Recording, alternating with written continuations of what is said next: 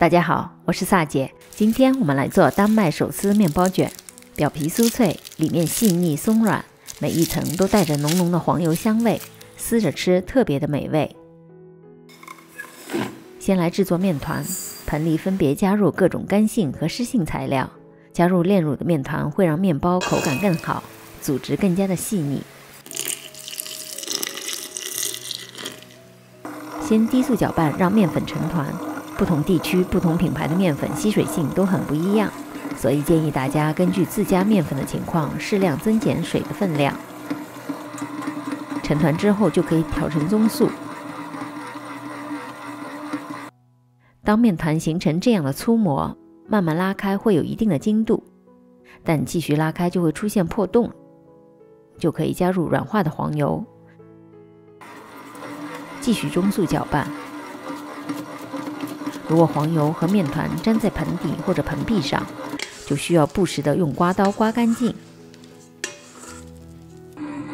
当面团完全不粘底，而且变得十分的光滑有延展性，就可以取一小块做个手套膜测试，可以拉出一层薄薄的手套膜，不会轻易的拉破。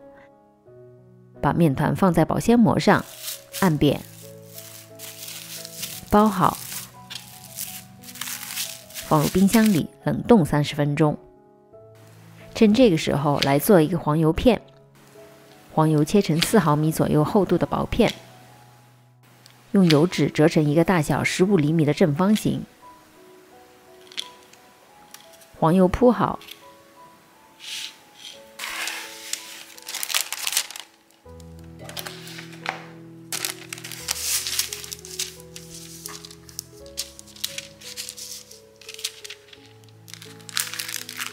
擀成一张平整无缝隙的黄油片，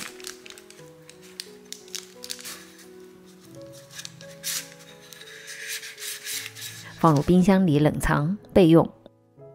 现在开始做面团的开酥部分，撒少量的面粉，面团轻轻按压一下，然后擀开。如果感觉面团很容易回缩的话，就需要再冷藏松弛长一点的时间。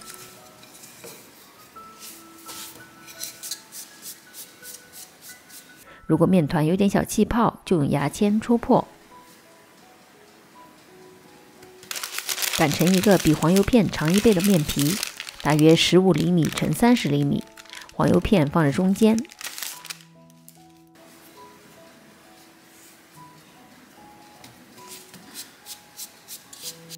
两边向中间折叠，把黄油包裹起来，捏紧封口。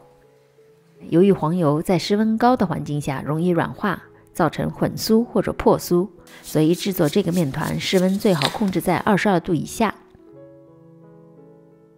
朝着两头开口的方向继续擀开，长度擀成大约45厘米左右。扫去多余的面粉，进行第一次的3折。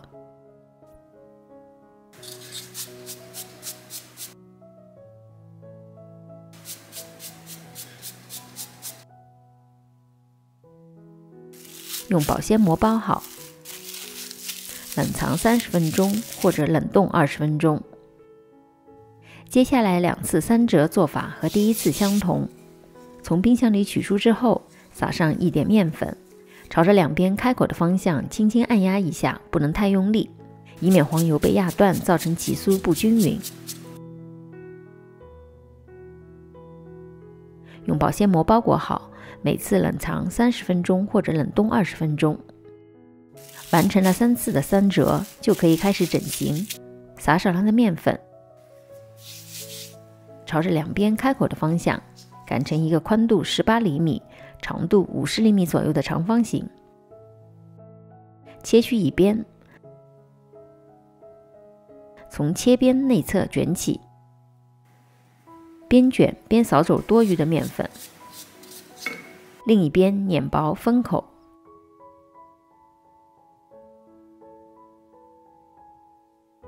切成6等份，每份高度大约3厘米。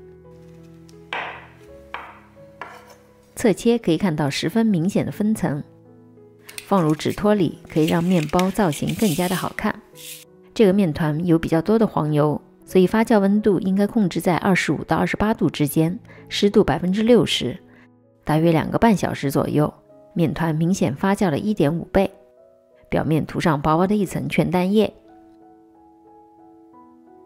预热烤箱至风炉模式170度，放入烤箱中下层，烤至18分钟，到表面完全变成金黄色。